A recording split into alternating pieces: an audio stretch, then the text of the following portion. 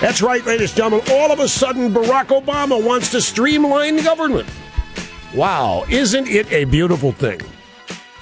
Well, let's look, shall we, at what it is Obama wants to shrink. These are the agencies that Obama suggests that we merge, downsize, shrink, what have you.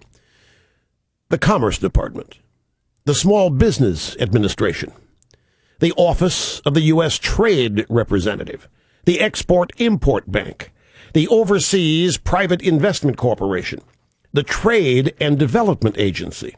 Now, what do these agencies all have in common? They're all pro-business. They are all pro-business. And this is where Obama wants to shrink.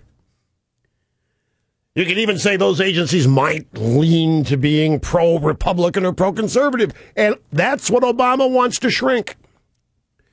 He had this big press conference yesterday, or this big, whatever it was in the White House, where he introduced a new term, insourcing, as opposed to outsourcing jobs.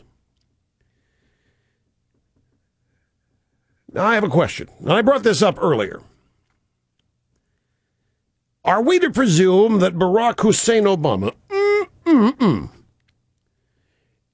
and Leon Panetta and Hillary Rodham Clinton will enjoy firing those 4 soldiers captured in the worse than Abu Ghraib video? You heard about this, right?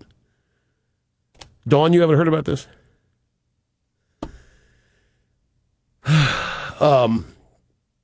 Well, there's a video, nobody knows how old it is, of some U.S. Marines urinating on the bodies of Taliban combatants in Afghanistan. It peed on them. And, of course, it's Marines. It violated the rules. There's no defense of this. The overreaction to this is nuts, but still it happened. 80,000 soldiers were fired by the regime. Oh, yeah, we're going to cut defense. We don't care. We'll cut defense. 80,000 soldiers fired. 80,000 soldiers laid off without a lot of tears from the regime. So what's getting rid of 4 more? But when it comes to laying off cops, no way. Can't lay off cops. Why? Cops are too important.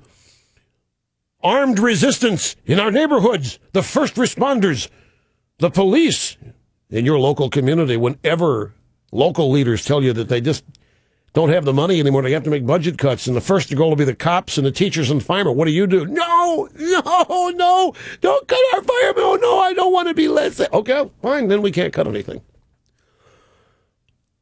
No problem cutting 80,000 soldiers. Snap your fingers. It's done. 80,000 soldiers. Outsource, insource, doesn't matter. Big difference is that the soldiers are not unionized and can't kick anything back to Obama. The cops are.